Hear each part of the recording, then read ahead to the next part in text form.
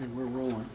All right, this is an interview at Lyons Hall, Canisius College, Buffalo, New York. It is the 6th of May, 2008, approximately 10:20 a.m. Interviewers are Mike Russert and Wayne Clark.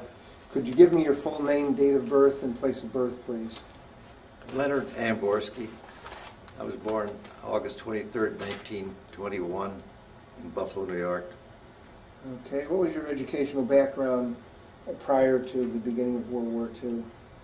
I went to public school number 11 on Doten Poplar. Then I went to East High School. And after East High School, I went to Canisius College and graduated there in 1943. Okay.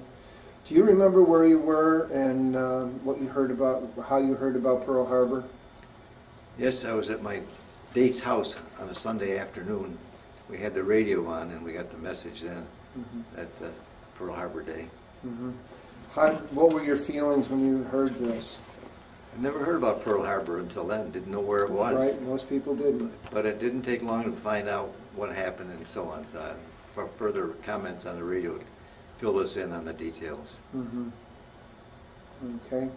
Now, where were you working at the time when the war started? I was still a student at Canisius College. Oh yes, 42, okay. You said 43.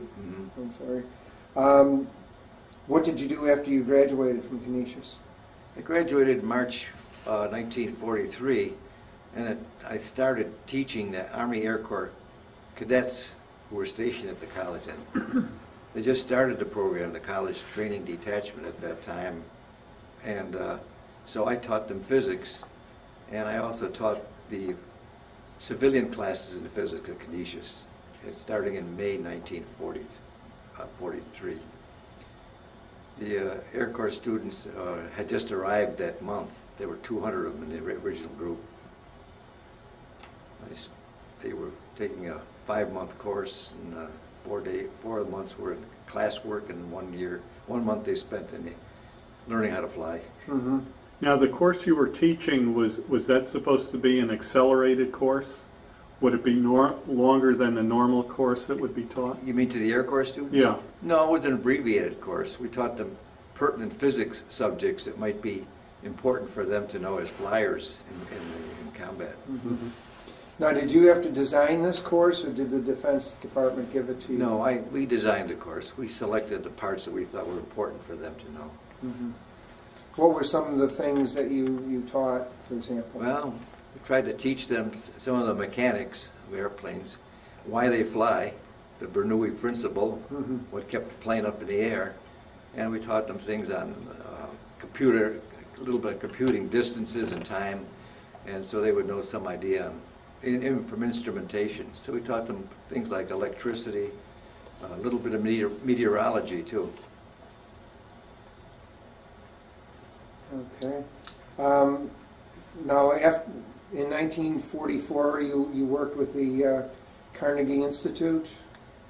Yeah, in May 1944, they were ending the college training detachment program for the Army Air Corps. At that time, they had a need for scientists at the Department of Terrestrial Magnetism, which is Carnegie Institute in Washington. And there were 8 of us who are on the faculty who at that time went to Washington, D.C. to work at the Carnegie Institute. We were assigned to various activities. I was doing work on magnetism, studying the magnetic effects of the Earth. Also worked on magnetic compasses, compasses for the Air Force and compasses for the Navy and Coast Guard. Of those 8 people, many of them were sent overseas because we were compiling data on the ionosphere, which is related to radio transmission. So people were sent as far as Baffin Bay, Alaska, Christmas Island, Trinidad, and they were at these stations where we were compiling magnetic data as well as ionospheric data. But fortunately, I happened to be staying in Washington, where I worked on the compass work and also on detecting and deactivating mines. We were anticipating invasion of Japan at that time. So they brought in a lot of Japanese mines, and we were doing research on how to deactivate these particular mines to protect our troops if they were going to invade Japan. Mm-hmm. Now, could you go into detail on some of the things you did while you were there? A little more detail? Or? Well, we designed compasses specifically. One of the most detailed one was, I think, for Air Corps. These compasses were designed to make sure our pilots would get to their destination and get back. And we also were designing compasses for the Coast Guard. I remember getting actually on a Coast Guard ship in Glen Burnie and near Baltimore, where we were testing these compasses. And then when these how are they different than previous compasses? Yeah, they were more automatic. They were automated, and they would be recording the data as you went along. Rather than just looking at a compass, they would have recording devices. Kind of computerized then? Yeah, I mean, with early stages of computerizing, yeah. Mm-hmm. Okay.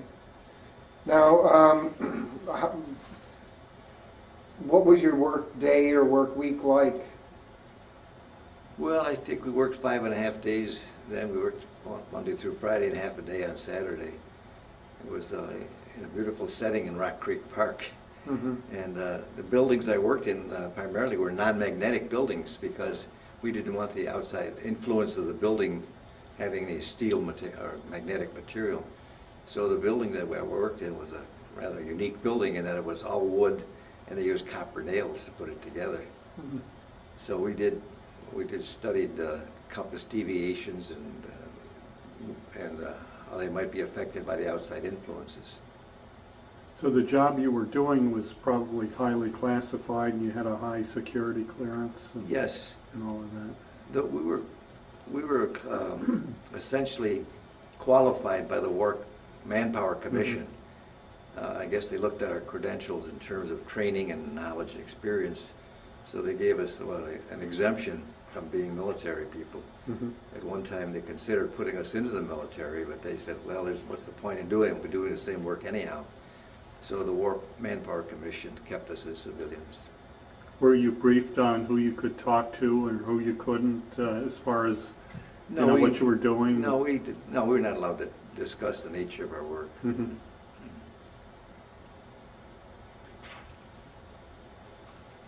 What now? When you lived in Washington, where did you live? Did they provide housing or? No, I worked in Rock Creek Park, which was northwest Washington, but I lived right across the street from the U.S. Capitol building. I got married when I was there, and we lived in an apartment directly across the street. If you were in our bathroom on the pot, you could look out the window and see the dome of the Capitol. Did you have a car at that time? No, we didn't have a car. We used public transportation. For $1.25, we had a pass. You could go anywhere in the city at that time on a trolley or bus. I also taught night school there. I taught chemistry in one of the public night schools, Theodore Roosevelt High School. So I lived near the end of town, but we had a lot of exciting days because we lived right across from the Capitol. And any dignitaries coming in, we would get a chance to see them. Mm-hmm. One of the most notable things I remember is seeing President Roosevelt the day he left the White House to go to White Springs, Georgia, before he died. He was in an open car with his fedora, and I took a picture of him at that time, so that was the last I saw of President Roosevelt. Mm-hmm. How did you feel when you heard about his death, especially seeing him just before he left? Of course, to me, he was a hero, I think, because everything I knew about him, so I felt very badly about that, yeah. We also enjoyed the parades they had when Eisenhower came to Washington and General Wainwright. There was great celebration. We lived in Southeast. We also had a daughter born that year. And when the war ended, in the VE war, the Japanese war, in August 1945, my wife and I were pushing the baby carriage down Pennsylvania Avenue, rejoicing with everybody else. My 2-month-old daughter was sound asleep in the carriage and didn't hear anything. Now, with you being in physics, with the dropping the atomic bombs, were you even aware that there was research like that going on? No, we knew nothing about it. No. What did you think when you heard about these weapons? Well, when it happened, of course, having been alerted to the possibility we might have to invade Japan and knowing what the consequences of our people being killed, I was very happy to see that we saved a lot of our own lives. Probably tens of thousands of American lives were saved as a result, so I was happy to see that. Now, living in Washington during the war, especially at night, did you have the blackout curtains and all of that? No, not really. No, we never did any, but I don't recall any blackout at all.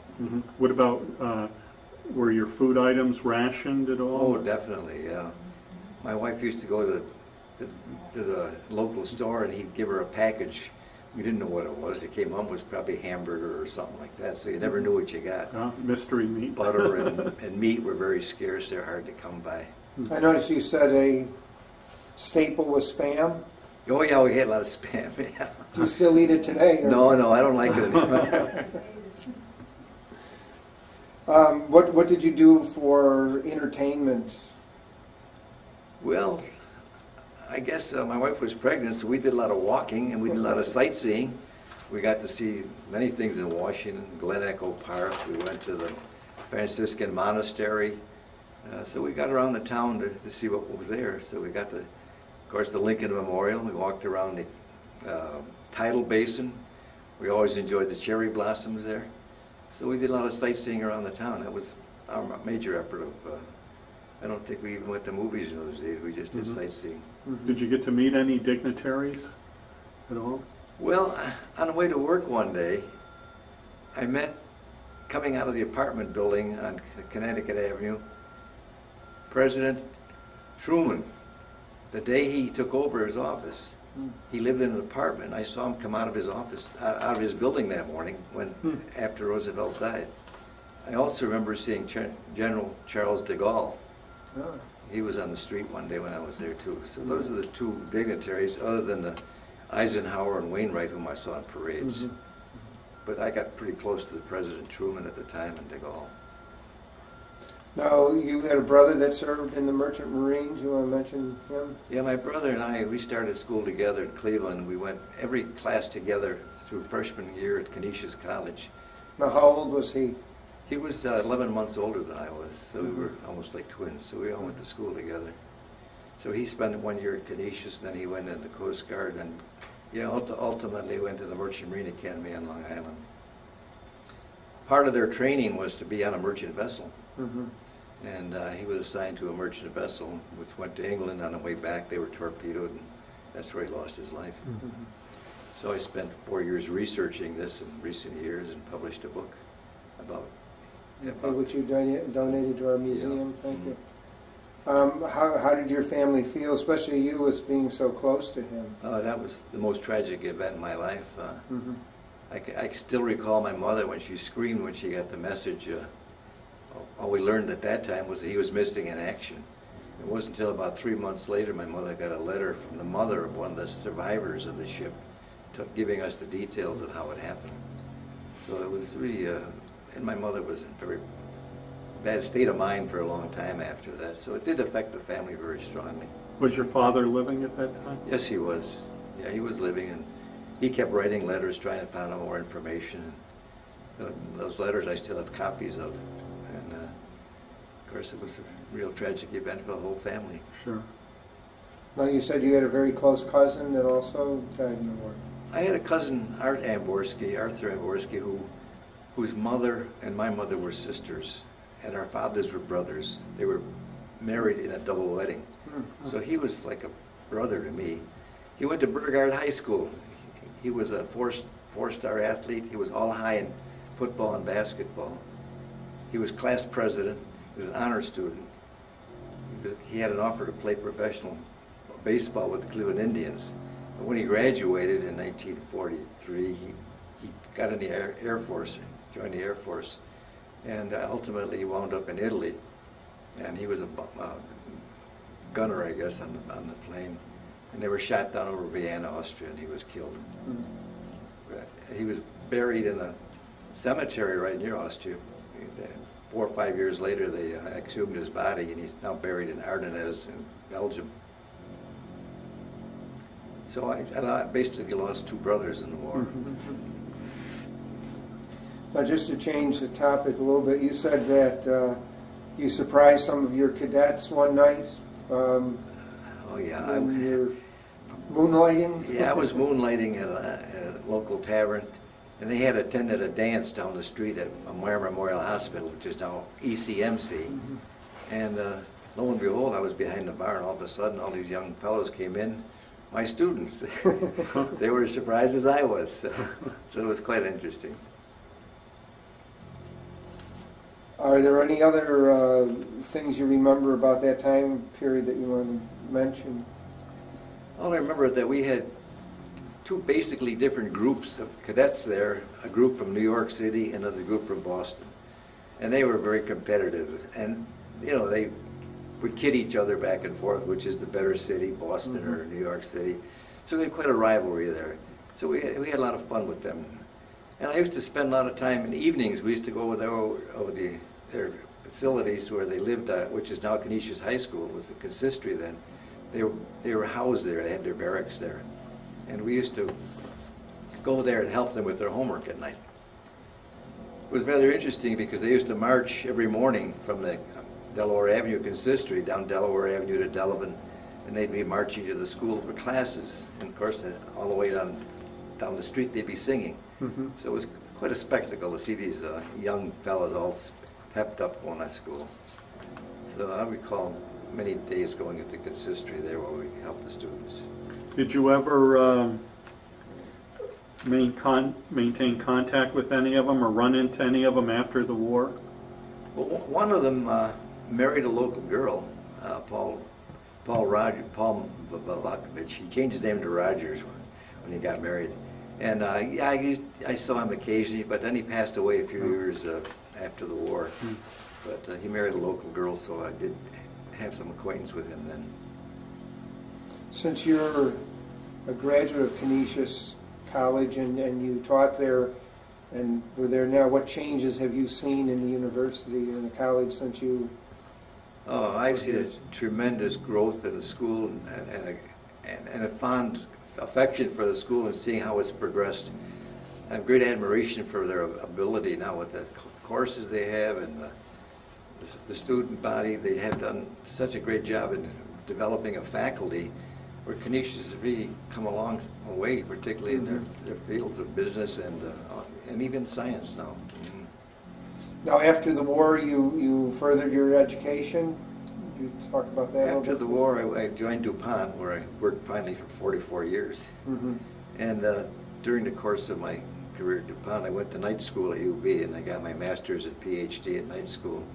I was the first student to do that at the university. So I got my PhD in chemistry then. So that's what I did. I worked for DuPont in research, and I got to do environmental work. I got into fitness work, and I got to be an industrial hygienist. I had to take a training program and then I passed a certification exam, so I was the first certified hygienist in Western New York. And that entailed my efforts to look after the health of our workers. We tested the area for toxic materials, noise, radiation, stress, mechanical stress, and that sort of thing. So I got to be an industrial hygienist as well as a research chemist.